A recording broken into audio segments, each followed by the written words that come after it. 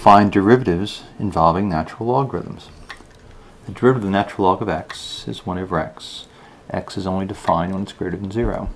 If we have u a function of x, then the derivative of the natural log of u with respect to x is 1 over u times the du dx, applying the chain rule. Now we also have a method called logarithmic differentiation, where we can take the logarithm of both sides of an explicit y equation. We can use the advantages of laws of logarithms to simplify complex expressions of the form with exponents, products, or quotients. It is important to remember that the last step, we need to multiply both sides of the equation by y to solve for y prime.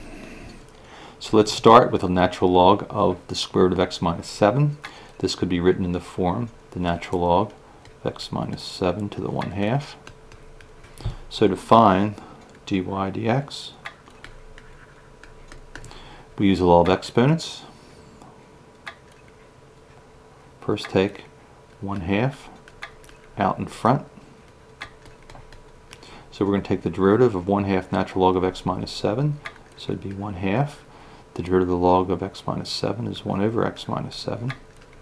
So we wind up with 1 over 2 times x minus 7. As a second example, suppose we're interested in the cube root of x minus 1 over x squared, and we want to take the derivative of this. First, we write this as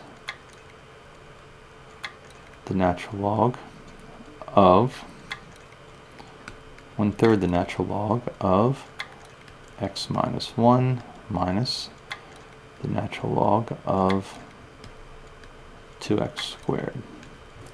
Now to take the derivative of this, we apply our law from above. We have 1/3.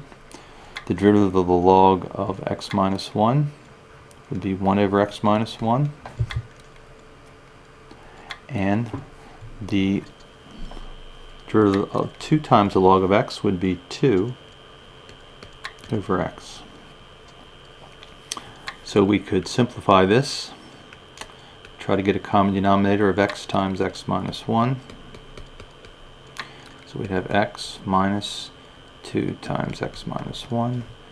So it'd be negative 2x plus 2. Or finally, our simplified answer would be negative x plus 2 over x times x minus 1.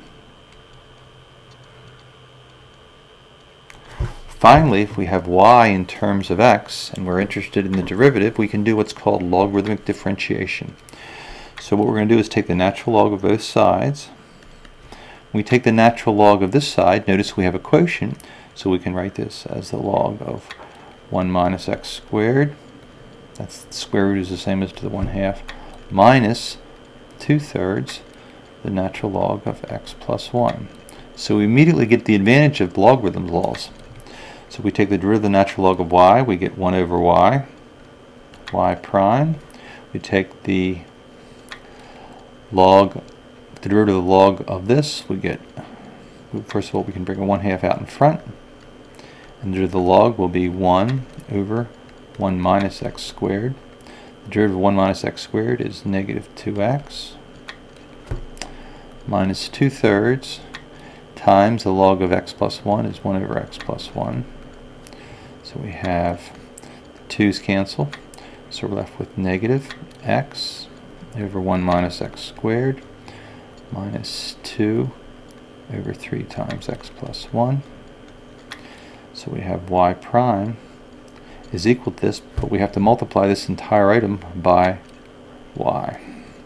So our final answer would be negative x over 1 minus x squared minus 2 over 3 times x plus 1 times y, which was our original expression, which is 1 minus x squared to the 1/2 all over x plus 1 to the 2/3. There are many situations that using logarithmic differentiation can make a very complex problem into a little more reasonable problem.